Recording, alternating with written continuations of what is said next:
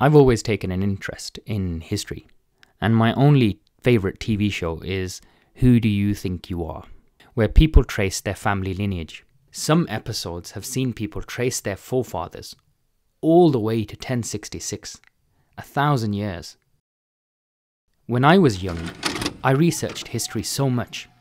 I knew so much of the kings and queens, from the current Queen Elizabeth to the first Queen Elizabeth, and before that to the War of Roses. I wanted to know my place in history, in the British Empire of colonised India. Of course, in primary school, we had learnt about Queen Victoria wearing black after Prince Albert died. We had learnt about the Spanish Armada and Queen Elizabeth I. We learnt about Henry's wives. Divorced beheaded died, divorced beheaded survived. So when my dad was going to Pakistan, I thought, this is my chance. I said to him, we only know the names of the family tree going up to your great-grandfather. Could you find out some more names? I waited patiently, and waited some more, and waited some more. And then he called. Dad said, I checked the registry office, and there is a record of my father, but my grandfather's record is not there. I asked, why? He said in a very matter-of-fact way, because the British burnt them, of course, as punishment for Indians asking for independence from British rule. This was crushing. So while British history could be traced all the way back to 1066, I couldn't get to 1866. I knew so much of British history, but I didn't know my own, whether it was Asian or Muslim history. I realised I knew nothing. Those kings and queens I had learnt so much about had been the ones who torched my heritage, and why coloured people couldn't trace their lineage as effectively as white people.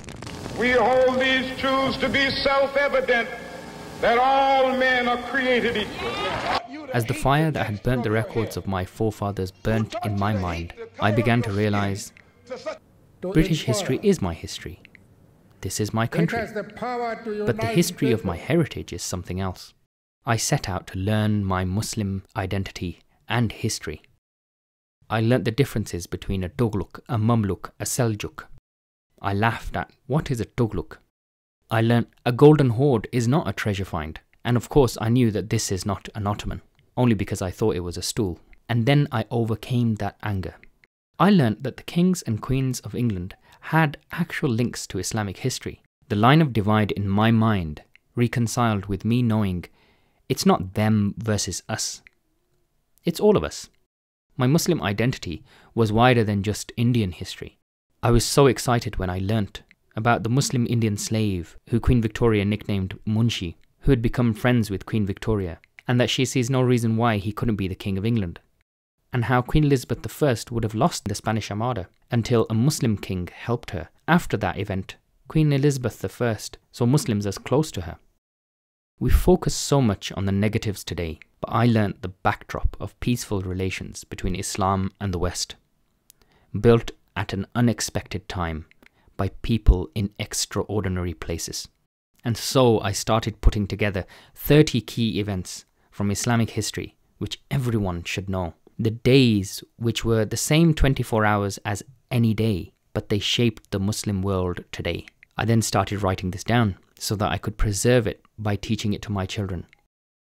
So while it's important to know of Oliver Cromwell and the English Civil War, or the American Civil War and Abraham Lincoln, we must also know of the Islamic Civil War and how it causes conflict in the Muslim world even today, and how while the current Muslim world focuses on internal conflict, there was a time when Muslim empires stretched so far into Europe, they controlled parts of France, and that was as early as the 700s.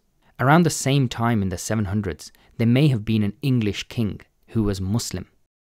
And also from the same period of time, the 700s, we find cave drawings in Nevada and California, which suggest that Muslims had reached Nevada and California and most of North America some 700 years before Christopher Columbus. In California and Nevada, they even founded a school and were teaching.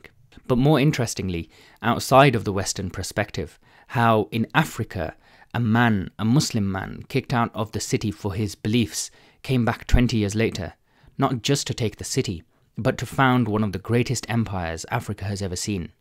They liberated women, and they rose Africa to a status which we would envy today.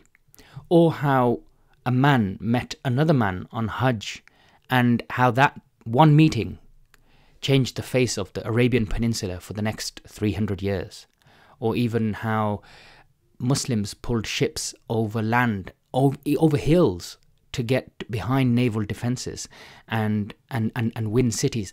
But anyway, wouldn't you like to read about the 30 days which changed the Muslim world forever? This is what I've been writing to secure this history for future generations. You can pre-order the book today.